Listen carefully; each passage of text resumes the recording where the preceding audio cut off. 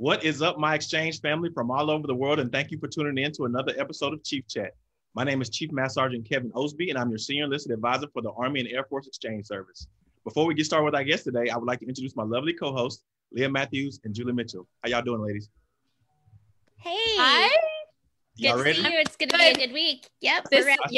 This is one of my favorite weeks of the year. Oh man, I see you repping with the shirts. What? I mustn't get the memo. What happened? What?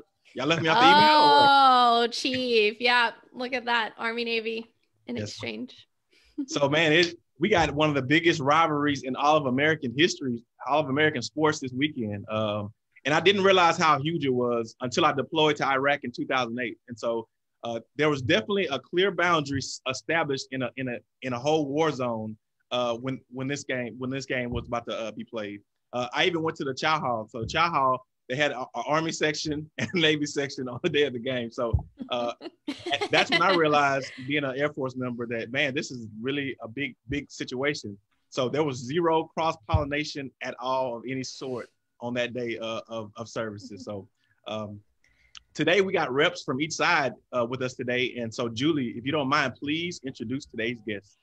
Thank you so much, Chief. It is a big week for college football. America's game, the Army-Navy game presented by USAA, is this Saturday. The Exchange is a participating partner in the game, and you can watch live at 3 p.m. Eastern on CBS. We are honored to have our guests with us today. You likely know their voices more than their faces, but they're here today to talk about America's most storied football rivalry. Please give a big Chief Chat welcome to the voice of Army West Point sports, Rich Demarco, and his counterpart at the Navy Sports Network, Pete Medhurst. Hey. Pete and Rich, thanks so much for joining us. We are super excited to have you on. And just a real quick housekeeping, everybody watching, drop a note in the comments. Let us know where you're tuning in from and who you're rooting for this weekend. Share some love with Rich and Pete in the comments. We'll be reading your comments live.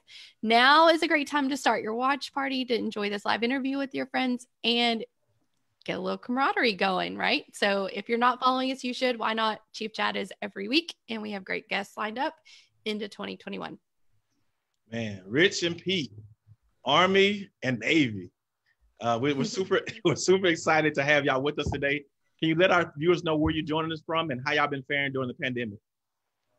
So I'm here at West Point. I'm in the press box, actually. I'm overlooking the field, and they're doing a great job painting it with Navy and Army in each end. So maybe we'll take a look a little bit later in Chief Chat. But I'm here at West Point here today, and faring, well as could be expected during the pandemic. And obviously all our lives have changed since March, and I'm sure Pete could speak to the same thing. But the fact there's been some normalcy, a new normal for the college football season, and for Army being able to play now a 10th game this year has been really good, just to get back to some kind of, regular thing that, we enjoy, that we do as part of our jobs.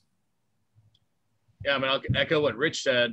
Coming to you from Churchton, Maryland, which is about 20 minutes south of the campus of the United States Naval Academy. And, just for our seniors, especially, and the seniors at Army, seniors at Air Force, especially for Army and Navy, there is no, everybody else in college football is getting that gear back. Well, the folks at Navy and Army aren't doing that. And for them to be able to have as many games as they've had in the fall, more importantly, to be able to play this game still in its national spotlight, you feel great for the student athletes coming up on Saturday, that they get a chance to play this game at least one more time in their careers. Yes, sir. And Pete, it's been a crazy year for college football. So many cancellations and postponements. So what is it like for you, in your job, trying to prepare each week when you don't even know if the game is going to happen? Well, as Navy found out, we virtually saw the entire month of November get wiped out. We played on Halloween, and then our games on the 7th, 14th, and 21st were all postponed for various elements of COVID. We were finally able to make up the Memphis game on 28th. Tremendous football game, great rivalry for us in the American Conference. The top two teams since we've joined in terms of conference wins are Memphis and Navy. Played a 10-7 game. And then last week, Tulsa, who's headed to the American Athletic Conference Championship game, we had that game made up on December the 5th. And these are normally weekends that Army and Navy don't play. So they have plenty of preparation time leading into this game. But you're right. I mean, one week you're knee deep in Memphis notes, and then they postpone that game, and then you're knee deep in Tulsa notes, and that game goes awry. You start peeking ahead to South Florida. Nope. So as tough as it is for us from a broadcasting standpoint to call an audible, imagine what the coaches and players are going through. Exactly. One week you're looking at one tape, then you start on the other, then another. Finally these two teams have arrived where December 12th is the game on the schedule as it's supposed to be played. So you're ramping up to this week anyway. You've just kind of done it in a lot different way. It's funny, and just to work off what Pete said, it's been interesting for Army because Mike Buddy, Bob Beretta, they did a great job putting the schedule together with Jeff Monken, because Army is an independent, not in a conference. They schedule their own games. So having to, in August, put a complete schedule together, nothing short of miraculous. So we're going along on the schedule, and Army was supposed to play BYU week 3. So we find out, I think it was Tuesday of that week, that BYU wasn't going to be able to play. There were some COVID, issues with BYU. So then it turns into, but we might have a game Saturday. It might be home. It might be away. Our athletic director, Mike Buddy, goes on social media to say, hey, looking for a date for Saturday, someone who wants to play. So in your mind, you're thinking, oh my God, if it's this team, if it's that team, what am I going to be able to do to prepare, to be able to obviously, portray this game to the fans? And then thankfully, I think for logistically, there was no game that week. But then the Air Force week, we find out on Thursday, I'm emceeing a spirit luncheon that we have on post on Thursdays of home game weeks during normal years. This year for COVID, it was Air Force and Navy will do one. But it's just interesting because, I find out right after that luncheon on Thursday, the Air Force game is off. So then it's like, okay. And then every week we've been off since then, it's like, could the Air Force game be rescheduled? We thought maybe it was Thanksgiving weekend potentially, and it wasn't. So it's just been trying to fly by the seat of our pants a little bit when you get these cancellations. Wow. And Rich, speaking of chaotic nature of this football season, for the first time since World War II, the game this year, Army-Navy, will be held at West Point. So how will that make the game even more special? I'll tell you, I'm thankful every day I come in here to work, and I really mean that. And you have people that are, spend their whole lives wanting to come to West Point just to take a tour of the place, right? I mean, that humbles you. And being able to call the games here at Mikey Stadium, a place I used to come to as a kid to games, and then to realize that it's going to be at Mikey Stadium for reasons no one wants to, it's not because it's at Mikey for a historical anniversary. Look, it's because of the pandemic, but the reality is, it's going to be here for the first time in 77 years. So this is my 17th year at West Point. It's not lost on me that, provided there's not another, once in 100 years pandemic or situation, this is a once in a lifetime situation for me being able to be here. So coming out this week, and I wanted to do the broadcast with you guys, the interview from up here, because I'm going to turn the computer around. You can see how they're actually lettering the field for Army Navy, and awesome. it's pretty special. Like, I don't know if that you can get it. Look there. Look at that! Oh my gosh! Strategically placed pads that say "Beat Navy" in that corner. I want to say, and sorry, Pete. Creative crew figures that out. They're working on the midfield logo, as you could see, and then see that exchange logo there. Yeah, how about that? The exchange. There's that nice American flag near midfield, and then Army in the end zone to our right. So, like I said, being at Mikey Stadium so often over the past 17 years, and even as a kid, but then seeing this place lettered like this and set up for an Army Navy game, even more special for Saturday. Yeah, Pete, how do y'all feel? How do y'all really feel? I think the ironic thing is we make a big hubbub about it, leading up to the game, and it is different. I'll point out, in 1943, Navy was able to win that game, so the Mids are hoping that they can find hopefully they can find a similar result this week. But you know what, though, and I said this on an interview with some folks in San Diego earlier this week. As Rich showed you on the field, the folks at West Point have gone out of their way to paint the Navy in the end zone, to treat the game with the class that it ultimately brings to the field each and every year. And I think when you look around, you look at all of the, you mentioned we looked at the exchange sign and all the great work folks, at USAA, Chevrolet, all the other great sponsors. Without that corporate support, this game isn't on national TV in a standalone slot like it normally is each and every season. It just so happens that because of the pandemic, we had to move the site this year to West Point because they were the designated home team this year. But at the same time, the folks at West Point have treated this game with the same amount of class that you would on a neutral field, and tried to keep it as at least, as much a neutral environment as it possibly can be being played up there. And that doesn't surprise me, as, Rich mentioned. I mean, Mike Buddy, the athletic director, Bob Beretta, those are first-class people in college sports administration. They're some of the very best at what they do. And you knew that they would treat this game with the same amount of class. But as like we always say, once the game is kicked off to the players, it really won't matter, what stadium they're playing in. We could be playing this game anywhere in the world. And these two sides would give you amazing effort, amazing football, because as I tell everybody that will listen, these service academies, not only do they enjoy playing each other and it's a great rivalry, but they win a lot of football games. They play a lot of winning football. And that's what I look forward to the most, is when these two programs get together and show people just how good they are at football, as well as all the pageantry that goes around the game. That's awesome. So Pete, there won't be any fans this year beyond the Corps of Cadets and the Brigade of Midshipmen. How will that change the atmosphere of the game? I think watching Army games on TV and being at our games when the brigade has been allowed to come to a couple of them, God bless them. Just over 4,000 strong on each side, but they have made it sound like there's 35,000 people there.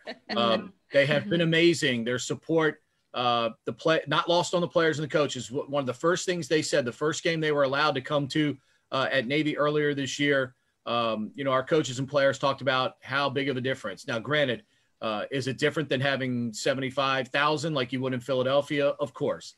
But at the same time, you're going to have tremendous support from the Corps and the Brigade, as is always the case at this football game. They will cheer their brothers on the football field on and try to give them as much of an atmosphere as you can possibly get on a cold day in December. Though for West Point, the weather forecast for December looks pretty appetizing for this time of year. I mean, I've been there during basketball season where it hasn't been quite as warm as it's going to be this week. Long walk to the arena, Pete. Yeah, long walk from the parking lot to the cold weather. Look, I mean, 50 degrees in December at West Point, man, that's tropical. So I think for the players, it's gonna be great. Once the game kicks off, it's just a 120-yard piece of turf that they're running up and down on, trying to do the best they can. And I've also noticed when you watch these games on TV, and Pete mentioning watching Army games and watching games across the country, fans fill in pretty nicely when they spread out. So when we have 4,000 or so cadets at a game, I mean, it doesn't look like there's 4,000 people. It looks like there's significantly more the way they're spread out. So when you look at all the sections, and there's a section at midfield taken up with that American flag banner to kind of separate the brigade and the midshipmen. If 4,000 midshipmen, 4,000 cadets fill in, I think it's actually going to look really good. And it's one deck. There's only a second deck on one side of the field at Mikey Stadium. So I think it's going to look pretty filled up. And look, whenever you have Army Navy, with whether it's the way the field is colored in, the banners, the cadets, it's always a great spectacle. I think here right next to Lusk Reservoir, just a stone's throw from the Hudson River, I think it's going to create a once in a lifetime memorable look on Saturday. Yeah, I'm sure it's going to be electric in there, from start to finish. Can't wait to see that, and it's going to be beautiful on television as well. So the service academies, obviously they play each other every year, but what makes this game so much bigger and the rivalry so much greater than all of the other games? Pete, you want to go first, and then can hear from Rich? This is, you look at how long these two institutions have played each other, how many games they've played. And when this rivalry was really first established, these were two of, the major football programs in the country. I mean, Navy had a national championship, in the 20s. Army had a ridiculous run of football in the 40s with a couple of the greatest college football players of all time. Then Navy did the same with Roger Staubach and Joe Bellino in the 60s. So when you look at all of the history that this game has had, I think that is one of the reasons why this game has continued to, it was one time really the biggest game on the American college football landscape. And once the commercialization of college football really picked up and we got to see more of the regional rivalries that we really didn't get to see in a lot of places in the country, the Alabama Auburns, the USC UCLA, those types of games. Now that TV shows us everybody's rivalry, the great thing is Army and Navy have also stepped up in the commercialization, if you will, of college football because of the great corporate support of people like USAA and the Exchange, Chevrolet, and all the other sponsors that make this possible. So it has outlasted all of these rivalries, in the test of time, but also have matched the corporate support that you really need to have in college football right now to stay relevant.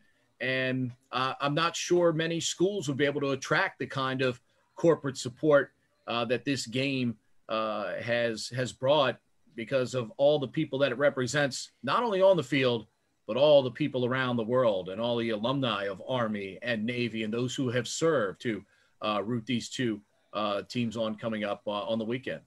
I think also, from what Pete said, you talk about the commercialization and the corporate partners. I mean, this is a first-class brand, Army and Navy, and I don't think anyone can argue that, right? As I often say, we could talk for hours. Let's say we're doing 30 minutes here. We could do probably 300 minutes on things that are wrong with college sports and college football, right? But this game, Army and Navy, these academies, this is what's right. There always seems like everything's right in the college football world when Army and Navy are good. And I'm sure, when corporate partners, there's a lot of really smart people, a lot smarter than me, that have to look at and evaluate what is a good brand to partner with, right? Because when there's a banner that says the Exchange at Mikey Stadium, it's going to be all over TV on Saturday.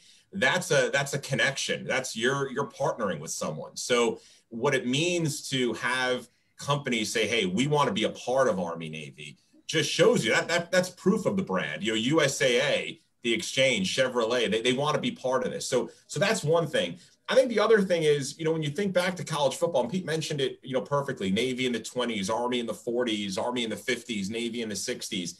I mean, this is, college football has gone so many different directions with, professional football and, just the commercialization, how it's such a big business. But when Army and Navy is playing winning football, it's hard to not be a fan of this game. And I'll even say with the passion, they're not going to be fans, maybe Joe fan in the stands this year. There'll be the brigade, of course, and the Corps of Cadets. But I don't know if there's another rivalry game where when you look at Alabama, Auburn, when you look at Stanford, Cal, and those, I mean, they're regional, but they're also games where, like, if I went to an Alabama, Auburn game, right, I'd be there just wanting to see a good game, right? I wouldn't have any particular care about who won the game. I want to see it come down to the last couple minutes and have a lot of fun. Whereas with Army and Navy, everyone has a relative, an uncle that they'd see at weddings, or a cousin, someone they went to high school with that enlisted in the Army and Navy. Everyone knows someone that was in one of these branches. So I don't think anyone could watch this game and just want to see a good game, whether it's something like, hey, you know what, this kid I grew up with, he enlisted in the Navy. I want to see Navy win, or, hey, you know what, my dad served in the Army. I want to see Army win. Everyone has a rooting interest. And I don't know if there's any game ever played in college football or pro football every year where every single person has an excuse to root for one of the teams. Hey, and for me personally, I'm conflicted because I started my career off in the Marine Corps, which is the Department of the Navy, and then I transferred to the Air Force, which used to be part in the Army. And so for me, but then I worked for the Army and Air Force Exchange Service. So I won't say who I'm cheering for, but we'll talk about that off the air. We'll guide you in the right way, Chief. Chief, here's what we do when Army and Air Force play each other. We say that we are a house united. Oh, is that That's what we say. Yes. That sounds really political. I don't think that works in the sports world. America wins, Chief. Go Army, go Air Force. We say it right back to back. Hey, it's because of the exchange. We were able to interview Mark Wahlberg a couple of years ago, right? I mean, Right. Yes. That's like a highlight of my life. He was a guest at the game 2 years ago in 2018. Yes, Yep, absolutely. He was. And sorry, Julie, go ahead. I was going to say it's 2 years ago today because it came up in my Facebook memories. It did. Yes, ma'am. Oh my gosh. All right. Photos. I don't get a lot of likes, but that one has like maybe the most likes of any of my Facebook photos. I'll tell you that much. Okay. Yes, probably the same for Julie and I. Yeah, we're slightly fans of Mark Wahlberg, just slightly. No doubt. Him and I are Thunder buddies for life.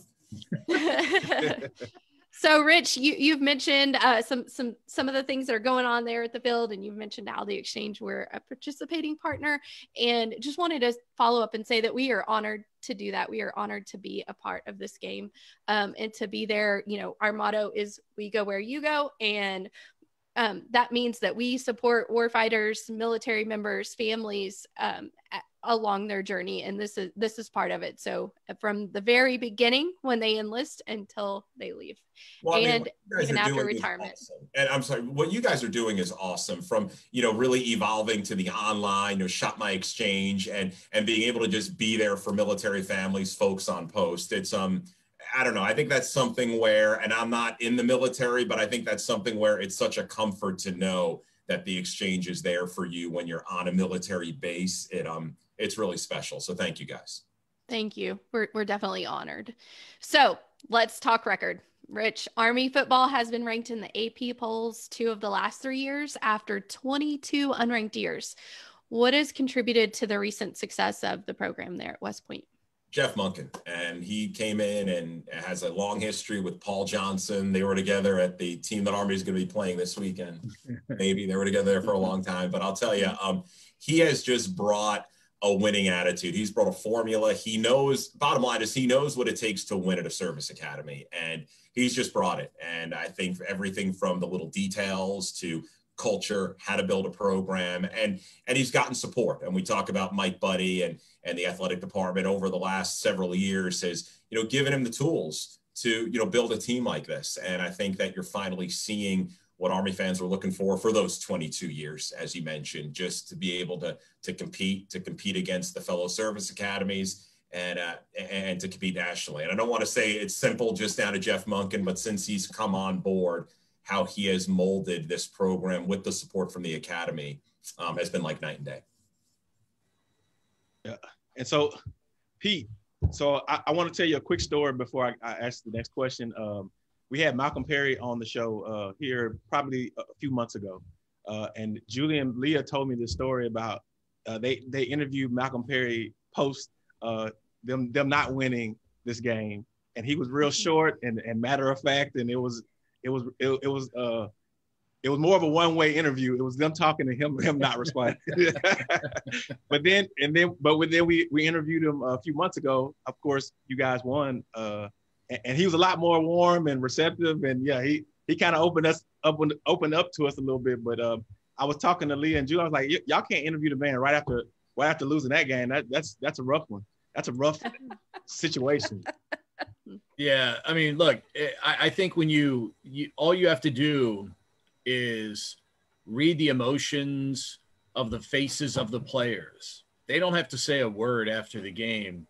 You know by reading their faces what has happened, who's won, who's lost, the energy spent by each team. So you can understand why, from the day you walk on West Point, you're taught to, go Army, beat Navy. When you arrive in Annapolis, it's go Navy, beat Army. And that's the message you've, been getting for the last 4 years, every time you turn around. And the emotional effort that is spent by each side. Their faces tell you everything. You don't need any fancy commentators, nothing.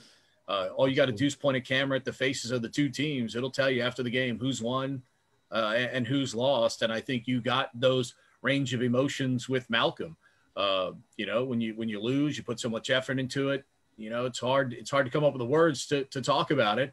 And then obviously his 300-yard game a year ago, one of the greatest days in college football history. So the emotions and how much each player puts in, pretty evident at the end of each of these games.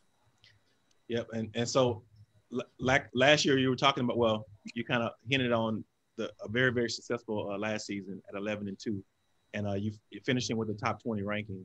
But things haven't went as well this year. And so what would a win over Army mean for the season?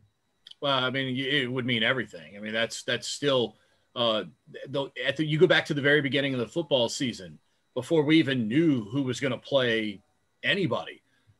Both sides said the one football game is going to get played this year is the Army-Navy game. These two teams are going to play no matter what. So that pretty much tells you everything right there. So winning this game, based on, we play a really tough conference schedule. Last year we were successful at navigating it. This year, we've had a couple of balls that didn't bounce our way for whatever reason. So winning this game, whether it's 2-0, 3-2, 14-10, doesn't matter. You're just simply trying to scratch and claw one more win for the seniors on this football team so they can go out a winner in their football careers. So Pete and Rich, before we say goodbye, wanted to turn very briefly to our live feed just to kind of let you know who's watching. We do have people from all over the world watching right now. We have Marie who says, Rich, she's talking about when you turned to pan to the field. She said, what a great layout for the football field. Go Army, and then American flag, and then red, white, and blue hearts, and a football emoji. So she's rooting for the Army this weekend. Sandy says she loves to see the Exchange logo out there. We also have Debbie who says she's watching from West Point. I believe Debbie works at our Exchange at West Point. So she also says, go Army. So getting a lot of Army love here. Hi, Debbie. Home field advantage. Yeah, a little bit of a home field advantage. So we'll see how that works out in person at the game this weekend.